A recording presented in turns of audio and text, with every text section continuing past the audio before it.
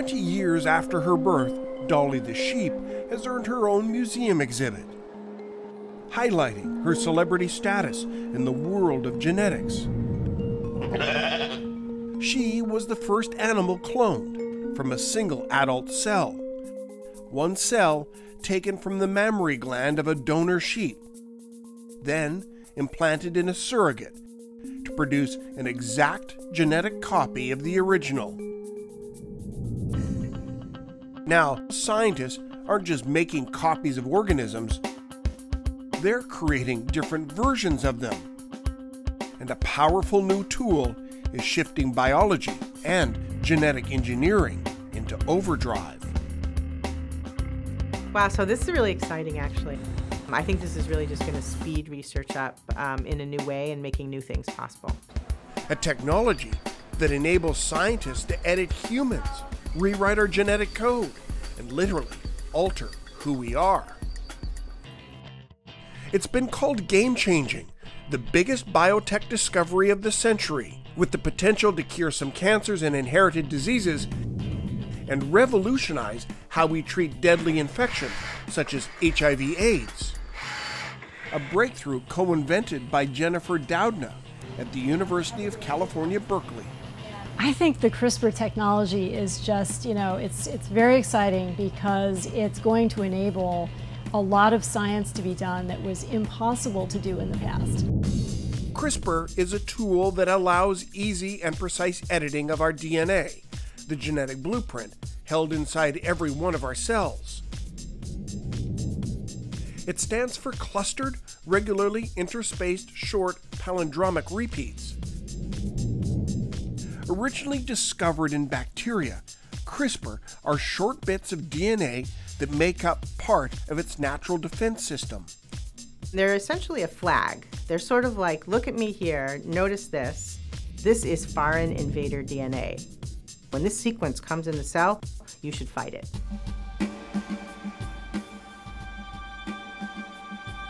When a bacteria encounters a virus with DNA it's seen before, it sends out a guided seek and destroy missile. On board, 2 strands of RNA, one of them carrying a copy of invading virus DNA. Also on board, a protein called Cas9, an enzyme that can cut DNA.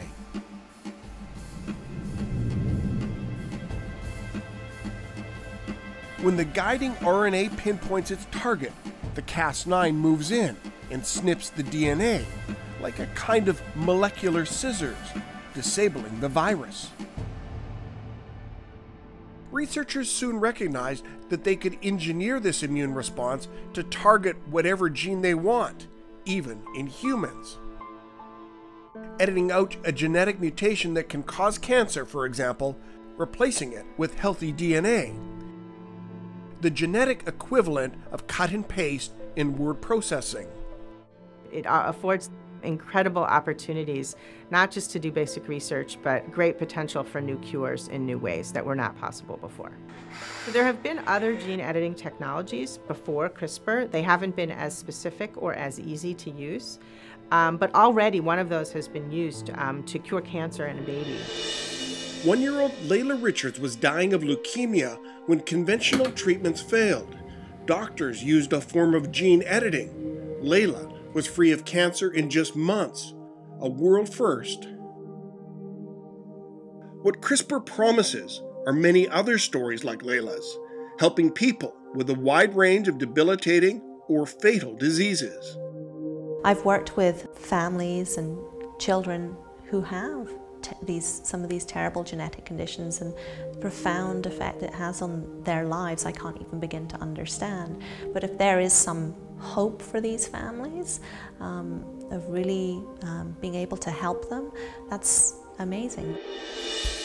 Scientists around the world are also looking at ways of using CRISPR to eliminate malaria and Zika, to produce drought-resistant crops, and to exterminate invasive species like the Asian carp in North America's lakes and rivers.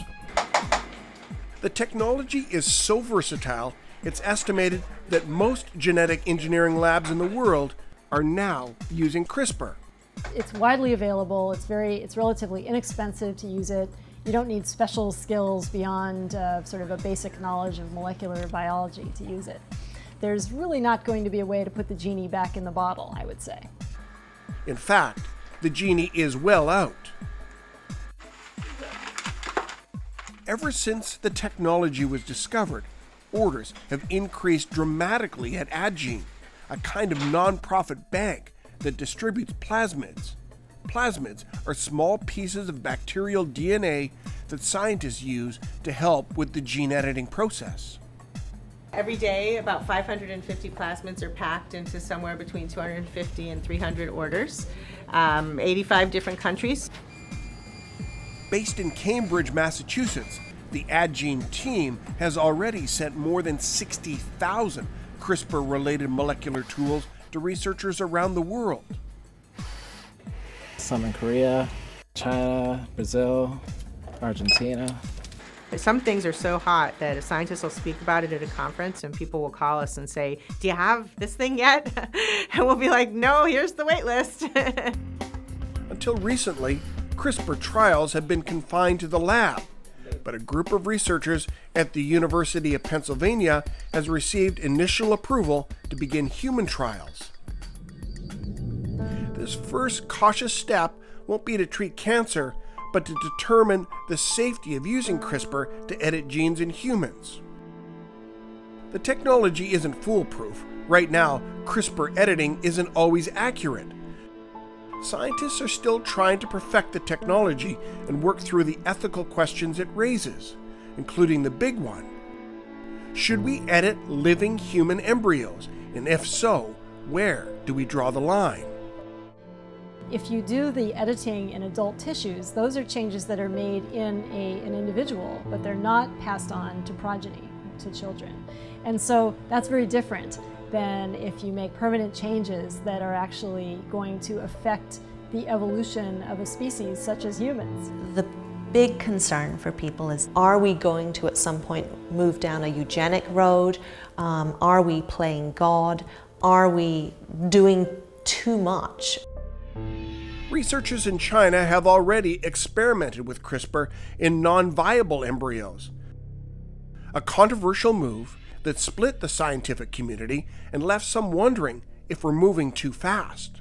I don't think that it would be appropriate to use this technology, at least today, for any kind of clinical application in human embryos.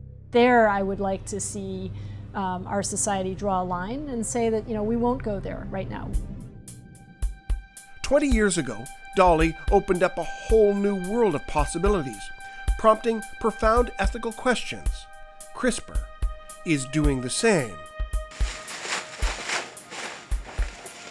And as its use becomes more routine, researchers will have to decide how and when to use the new technology, a technology with the power to change the course of human evolution.